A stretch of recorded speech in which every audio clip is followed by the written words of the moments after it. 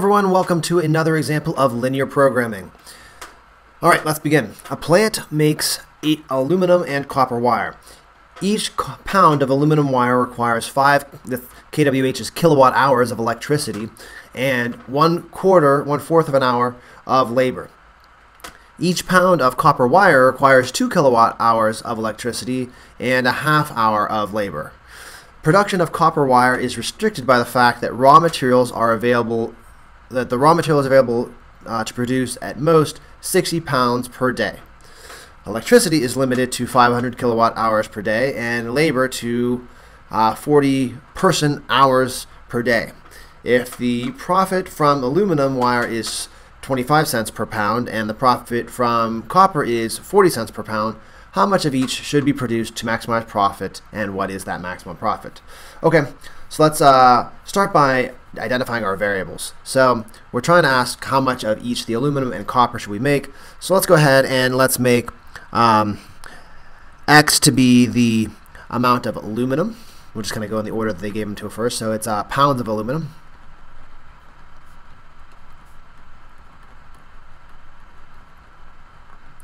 And Y can be the pounds of copper. I guess we should say copper wire and aluminum wire. Great. All right, so let's kind of key in on some of the important elements in this one. So we've got information throughout this problem about electricity. It takes 5 kilowatt hours, let me make that bigger, to make the aluminum, and 2 kilowatt hours to make the copper, and we're limited to 500 kilowatt hours in a day.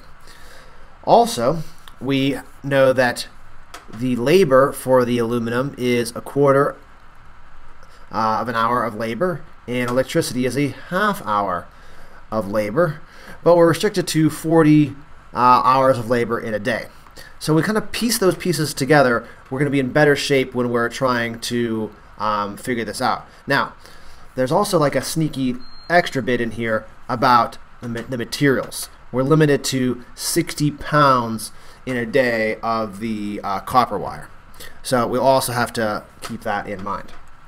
Okay, so let's go ahead and let's actually tackle that copper wire bit first. So if we're limited to 60 pounds of copper wire in a day, that must mean that Y must be less than or equal to 60. Great.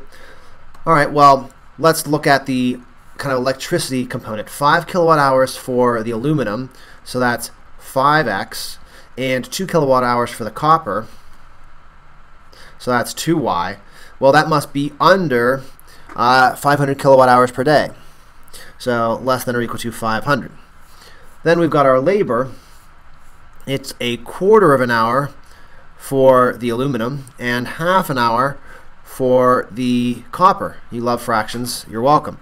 That must be less than or equal to the 40 hours total for the day. So that's our system of equations. And we want to first start by going ahead and thinking about what are the intercepts for those equations so we know how to make our graph space. So for our purple equation about labor, if I made x 0, 1/2 y is equal to 40, so we'd get 80. And if I made y 0, a quarter is equal to 40, so we'd get 160. Okay, great. What about for our electricity equation? Well, if x was 0, we would get 250, 500 divided by 2. And if we made y 0, we would get 500 divided by 5, or 100. Great. And then we have our vertical equation in red there. So we have to get out to as much as 250 in the y direction and as much as 160 in the x direction. So let's go down to our axes. We do have, and I'll just number the x-axis real quickly here, and then the y-axis, counting by 10 really on both axes. So if we graph our y is less than or equal to 60 equation, that's going to be a horizontal line through 60. Solid line here. And try to keep it right along that grid line there. Great. And it must be less than 60, so we are going to be going down below this line. All right, we'll go grab our orange equation. Our intercepts for this are 0, 250, so 250 way up here at the top of our graph. It's going to make graphing it extra fun. And 100 on our x-axis. So can I zoom out? Maybe a little bit. Okay. So we'll try to connect those with a line. Use a ruler, please. It'll make your lines so much better than mine.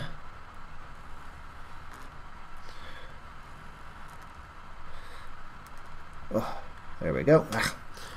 Almost made it. All right, and then we'll go ahead and do our purple equation. So we had 0, 80, and 160, 0. And we'll go ahead and connect those. Oops, I guess I should mention that the orange line, it was less than, so we will be shading, again, towards the origin. Purple equation. Let's connect these dots here. Almost made it there. Great, and you can again see that 0, 0 would be true, so we're going to be shading towards this way, towards the origin again. All right, so where is our region where we're shading everything? It's going to be down here. Again, I'm not going below the x-axis or to the left of the y-axis because we can't really have negative amounts of either of these. In your initial set of linear inequalities, you could definitely have said that x is greater than 0, greater than or equal to 0, and y is greater than or equal to 0. Both of those definitely must be true. Okay, so we have our feasibility region, our feasible region, and we really need to think about the corner points. So here's a corner point. Here's a corner point. We also have a point here, here, and there at the origin. So to identify where these points are, some of them might be more obvious than others. This point right here, the y-intercept of our one equation is definitely just 60, 0, 60. So that's a point. Our point down here is definitely 100, 0. This green is not cutting it.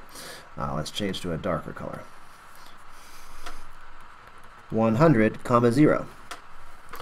This point here is not too bad because we know the y value is 60. So we can kind of plug right into our purple equation where it intersects. So in our purple equation, if y is 60, well, half of 60 is 30. We can subtract that from both sides, and that leaves us, that's too much to put in our head. So 1/4 x plus 1/2 times 60 would be equal to 40. Okay, so 1/4 x plus 30 equals 40. So 1/4 x is equal to 10. So we multiply both sides by 4, and we get x is 40. So this must be 40 here. Obviously, we have the origin at 0, 0. Now this point here isn't so nice because we can't really readily identify the x or the y-intercept. There are two slanted lines, so we really need to look at where the purple and the orange line are intersecting. So we can do this by solving the system of equations, pretending that both the purple and the orange line are equal signs. So the orange line, 5x plus 2y equals 500, and the purple line, 1/4 x plus 1/2 y equals 40. Let's solve this system of equations.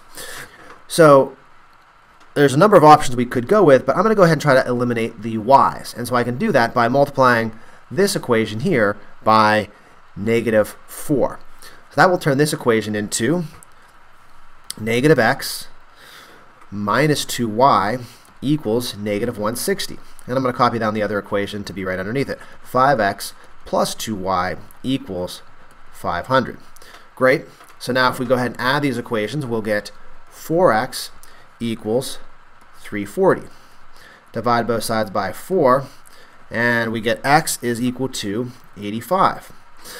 Great. We can plug that back in. I'm going to plug that into the originally orange equation. So 5 times 85 plus 2y equals 500. 5 times 85, subtract, that is 425 plus 2y equals 500. Subtract 425 from both sides. 2y equals 75.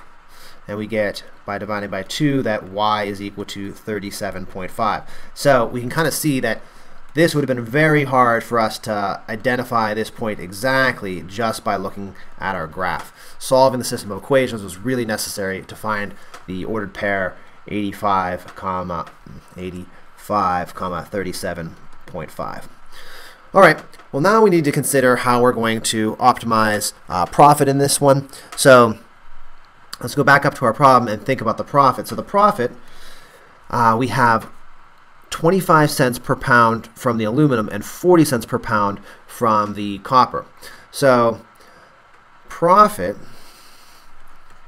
is equal to 0.25x plus, what was that, 0.4 y. Now, for me, I might go ahead and turn this into fractions here, just because I like multiplying by fractions more than I like multiplying by decimals. But now we're going to test our corner points, and realistically we can probably recognize that 0, 0 is not necessary to be tested. So let's go ahead and test 0.60. And the profit, if we use 0.60, really we need 2/5 of 60, so divide 60 by 5, we get 12, multiply by 2, we get 24. All right, let's also test the point 100, 0. So the profit from that one, that's 100 times a quarter, is just $25, so that's a little bit better. We should test the point 40, 30. So the profit from 40, 30 is going to be really $10 plus $12, or $22. And lastly, we need to test the point 85, 37.5.